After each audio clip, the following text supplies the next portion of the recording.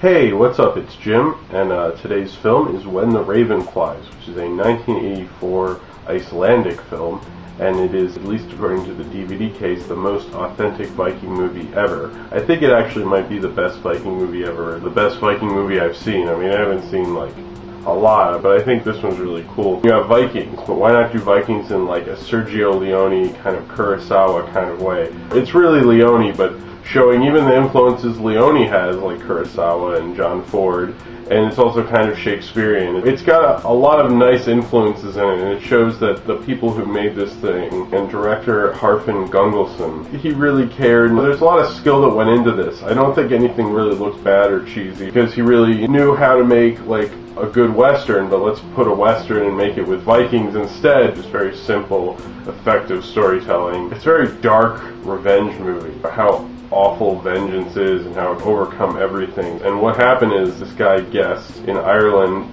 He was with his parents and his sister, and his parents were murdered, and they took his sister, and then he got away. And then 20 years later, he decided to go after the Vikings who destroyed his family, which is pretty cool setup. And he goes after them with these like tiny, small dagger things. It goes like, ping, and he's very effective at getting these guys. And then he has to go after the main guy, who it turns out actually married his sister, and now they have a kid together, and she actually doesn't really mind him that much now. She kind of loves him and stuff. That actually kind of happened a lot, is the Vikings would steal these women, and they wouldn't really like being, kidnapped and raped and stuff, but after, 5 years, it ain't so bad. It sounds like just a simple, and he's coming back for revenge, but there's a lot of stuff going on here, and there's a lot of great characters. I like this one actor in it, Helgi Skolson. He plays Throd, who's the one who's married to his sister. He's like the main bad guy. And his performance, it's really smart because the Raven is a symbol of Nordic and Viking religion, and it's also a movie called The Raven Flies. And the Raven is actually, reports back to Odin. It's kind of interesting that Helgi, when he plays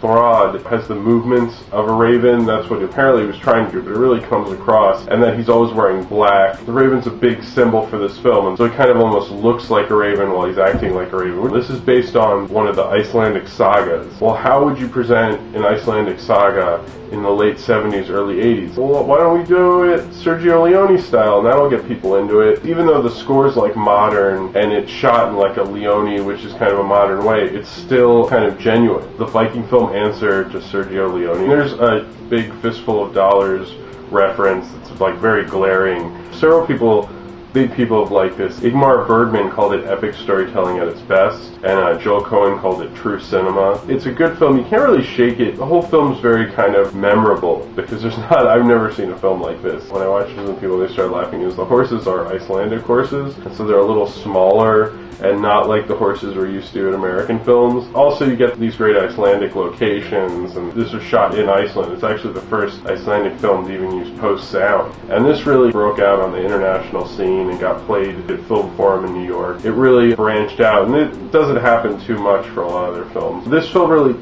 goes in with the environment because you see why the Raven would be such an important symbol, because it's around a lot, and how murky everything is, and it kind of fits so well with the environment, but it's such a unique environment. I haven't seen very many films with this kind of murky, rainy, like beautiful bright green grass, or just like a murky Viking film. I've never heard of that before. A lot of people call this a cod western instead of a spaghetti western. When this was released, a lot of people in Iceland didn't really like it, but also several years earlier they banned Halloween too. I guess they didn't really like violent films then, but now I think most people like it. The minimalist sound in this, it's really creative, and I really like that mix, but unfortunately the Region 1 version of this movie is not very good apparently. It kind of sucks and it's really hard to find.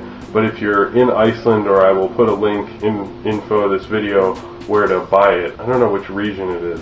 So if you have a region-free DVD player, it's part of a trilogy called the Viking Trilogy. The other ones are, which also follows it, is Shadow of the Raven and then White Viking, which are directed by the same guy. I don't know, I haven't seen them, so I don't know. They look cool. The score is really phenomenal, and that's one of the things. I wish I had the soundtrack or something, because it's really a great 80s score. That's one of my favorite parts about it, actually. I think it works really well. doesn't look cheesy for really, they didn't have this kind of big film production in this country. They still pulled off a pretty cool movie, but it's like a guy from Ireland taking his revenge on Vikings. I think that's cool, and it's neat to see people take these influences with an interesting twist.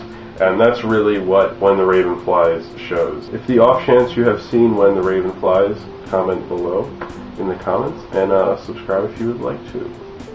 Yeah, so it's also called The Raven Flies and Flight of the Raven, but I liked When the Raven Flies. Like, that's when it happened. I don't know. I actually got this film when I was in Iceland. I think I did another Icelandic film a little bit ago. It's a great DVD. I listened to the commentary. The English version sucks, if that's the only way you can see it, but the Icelandic version is far superior. They mess with the sound, but it's a great DVD. You get commentary. The commentary is great. They talk about how great the Viking religion is in it, and they don't understand why Christianity is so big and stuff. I like that. That was kind of a cool commentary track.